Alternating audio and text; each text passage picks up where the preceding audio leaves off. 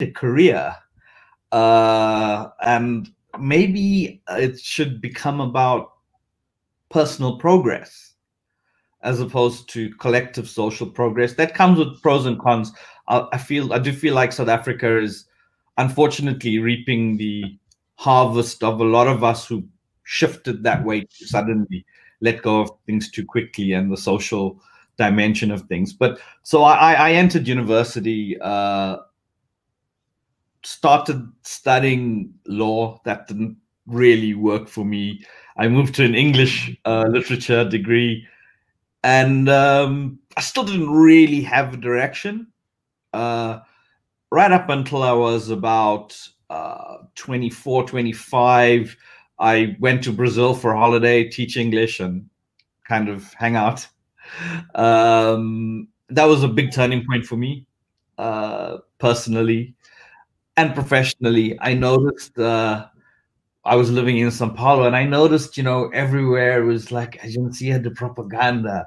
And, I noticed that there's so many ad agencies here. And I started thinking, this is a really big sector, and it's creative, and it's people who work with language, which is what I loved. So I started looking into it. And when I came back to South Africa, I went to I joined an advertising school called the Red and Yellow School, and that was how I got in. It was I didn't even know what Carlos. I didn't even know what strategy was when I wanted to be a copywriter. But when I arrived at the Red and Yellow School, I discovered this thing called strategy. This notion of planning and structuring, thinking, of creating direction for ideas and creativity, and of playing with culture. And I was really inspired by that. And well, from then I got a job at Ogilvy, who were a sponsor of the school. I obviously had to work really hard, and my results were okay in the end, and I got in at Ogilvy as an intern, and it's gone from there. And I've been very lucky since then to have good years at Ogilvy. Then I moved to TBWA. Both of those are really important agencies. They were important. They remain important families that I belong to still, to this day. And I learned a lot. There were a lot of people who contributed and invested in me. And we did great work in those teams, and with those brands. I eventually got to work on some great I did a lot of work on the South African brand, a lot of public sector, private sector, which was good for me because it kind of satisfied my desire to contribute something to society whilst also progressing. So I'm very proud of the work we did for SABC, for Brand South Africa, for South African tourism. And then eventually I got a chance to work in Asia, in Singapore around 2008, which was great on global accounts and regional accounts, Visa, Standard Chartered Bank.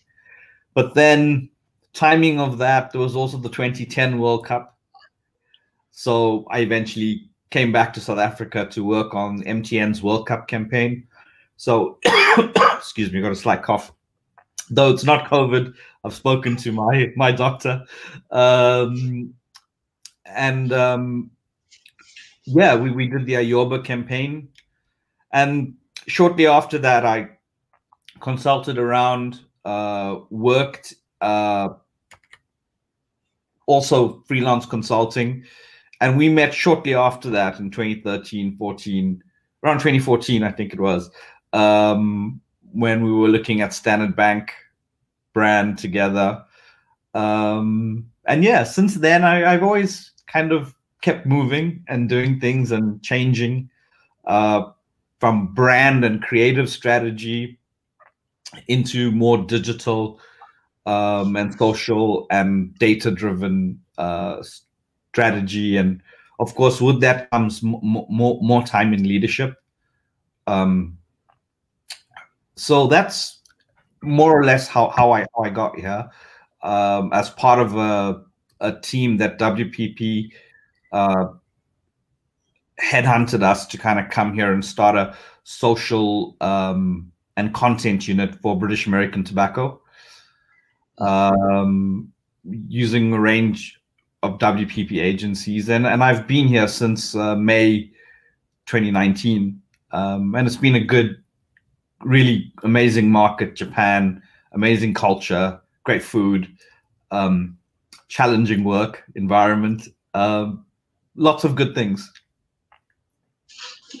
One thing I want to ask you is, because I've never been to Japan or to Asia as a continent either. What are the main differences in the advertisement environment from South Africa and Africa as a continent to Japan or Asia? Yeah. What can you tell me about that? First thing, Carlos, is, and you know this, we have this conversation every time we talk about Africa, like it's one place, well, it is, but obviously hugely diverse. It's difficult to talk about the continent collectively, and Asia similarly.